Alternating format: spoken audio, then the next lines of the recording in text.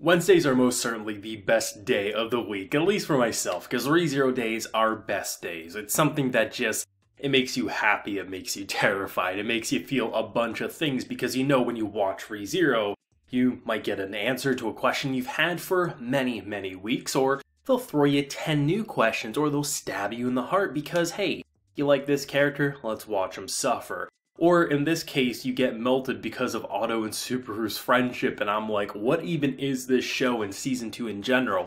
The 26-ish minute runtime per episode is doing a lot for this series. Not only do you get time for a pretty cool after the credits scene where it's looking like, okay, you know, the gang's reforming here, we got Ram, we got Otto, we got our boy Subaru, and then you see Garf just kind of transform after being pissed off, and it's like, oh god, what is that gonna look like? I mean, we already saw the sister go insane, so I can only imagine what he's gonna look like in the future, but I'm pretty excited and terrified all wrapped up into one. The thing with this week's episode of ReZero is it definitely gets the adrenaline pumping, and not in the fun way, where you're just terrified of the conversations between Beatrice and Subaru, and then of course you have Garf and Subaru. But honestly, out of everything that we've seen, all the insanity, which was memorable, and we're going to dissect all of it, the best part of this episode, at least for myself, was honestly Otto's conversation towards the end of the episode. I think it's very easy to forget what a normal guy Subaru was before he came into this world, which is why I think that episode a few weeks back where you get the dream sequence where he gets to see his family was so important, because it reminds you how normal he used to be.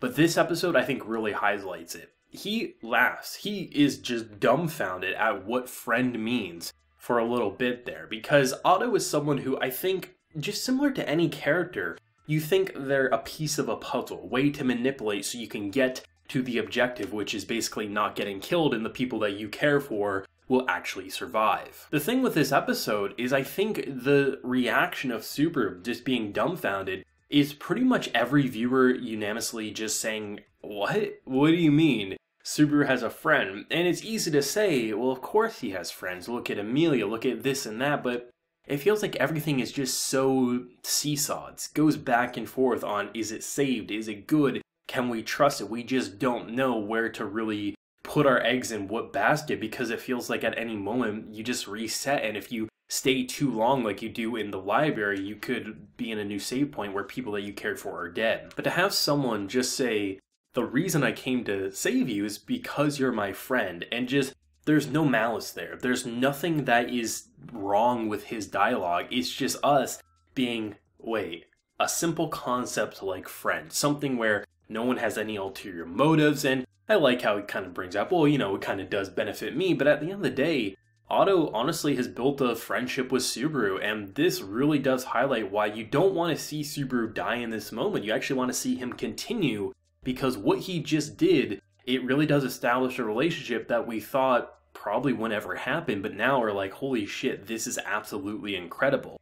This is a series that really does know how to subvert expectations, and not in the way where it just feels convenient to be a shock factor, but rather, who would have thought one of the most memorable aspects of Season 2 would be Otto confessing his friendship to Subaru, and Subaru lets so a laugh that he just needed that. You know, a good laugh can really de-stress you, and it transitions a man ready to kill himself to just ready to tackle his present, and if he dies, he'll die knowing that he has a friend waiting for him during his reset. It goes a hell of a long way, and a simple moment like that really does show you just how normal he used to be, and how the situation he's a part of was never what he was brought up to handle, but now he has to figure out how to do so with grace, and that is incredible development. And honestly, Otto is best boy of this episode, and one of the best characters in Season 2 right now. I never thought I would ever say that, but goddamn, I hope Otto remains on the straight and noble path, because if he stabs my boy in the back, goddamn is that gonna hurt more than Subaru getting brutally chopped up like he has over the past couple of episodes. The conversation with Beatrice and Subaru was, I didn't see any of it coming. I thought maybe I could understand where it might go, but then they just threw me a curveball with apparently everything Beatrice has done up until this point, which has basically been in accordance to the gospel and basically what she thinks her mother would want so she can see her mother. I don't know, is her mother one of the witches, part of the witches' cult? Is it one of the people with the gospels? Oh man, Beetlejuice, like, I don't know. This is weird. This is unnerving that almost everything that we thought was a cute scene between Beatrice and Subaru most likely was accordance to a book that appears to be evil and you cannot trust him. And that has to hurt, which is, I think, what makes this episode so amazing to me, is you start off basically ruining what you thought was friendship. Beatrice and Subaru have always butted heads, but at the end of the day, you never really felt like there was a friendship. Maybe frenemies would be the best term to put them under, because she would always be there for him, but there's been plenty of times where she's been basically on Subaru's side trying to protect him, and it felt like they were frenemies at the end of the day. But now it seems like it was just so artificially contrived, but then you end the episode with a legit friendship, and it's just yin and yang. It's just such a contrast, and it's such a beautiful way to kick off the episode, break our heart, and then mend our hearts towards the end of the episode, which is one of ReZero's biggest strengths. Is it doesn't just keep you, like, it doesn't feel like they just try to trip you and then kick you when you're down. They do that off and on, and sometimes there's episodes upon episodes of that, but Season 2 has done a remarkable job at giving us hope and then throwing despair. And the despair is always worse than before, but then when you get moments like Otto's confessing his friendship, even if Otto gets brutally killed next week, there's still, it makes you feel relieved before just completely wanting to break down and cry, which is one of ReZero's biggest strengths that it has going for it, and the kind of brilliance of the return by death formula, that it's not edgy, but rather it's actually a really interesting plot device. I think just that entire conversation of just wanting to die, and apparently she's not letting him, like, I was watching this and I was like, what is with her face? She feels so scared, and I'm not sure if there is legit feelings that she has for Subaru of some sort of friendship, and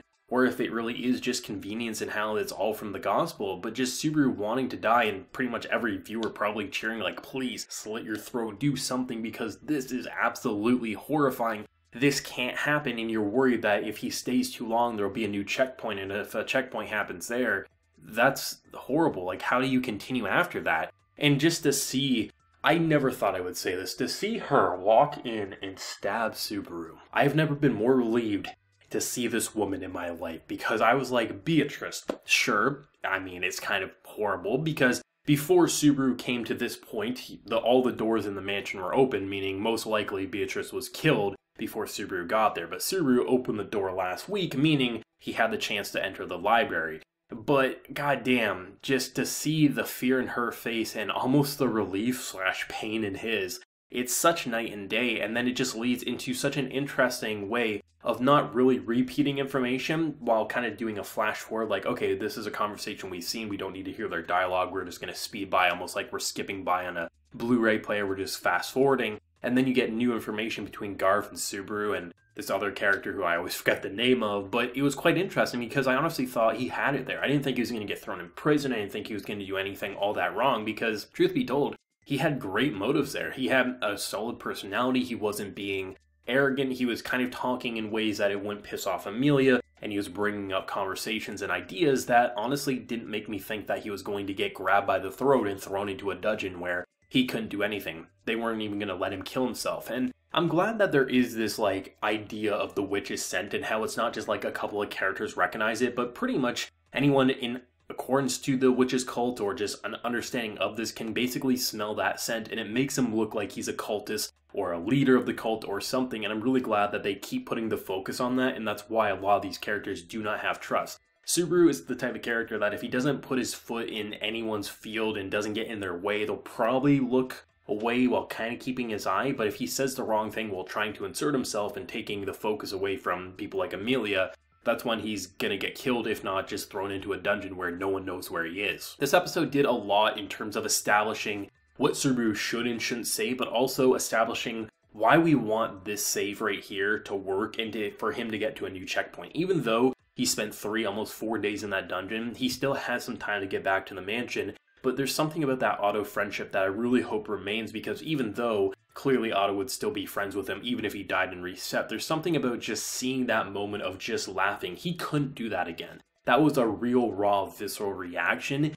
and he couldn't have something like that again. Like, maybe, sure, if he dies here, he could say, hey, Otto, I want to be your friend, and I'd be like, I was already your friend. What are you talking about, Subaru? Are you doing this? I don't know. There's just a lot to do with this, and I think just how vulnerable they made characters like Subaru, just wishing that he could die and just couldn't at any moment, and then seeing the shocked and almost scared. She honestly felt like a little girl, Beatrice, in this episode, and it was so interesting to see someone who we thought we could trust, but not really trust, but feel like she's not going to stab us in the back, now feel like she's just reading a book in terms of what she can and cannot do.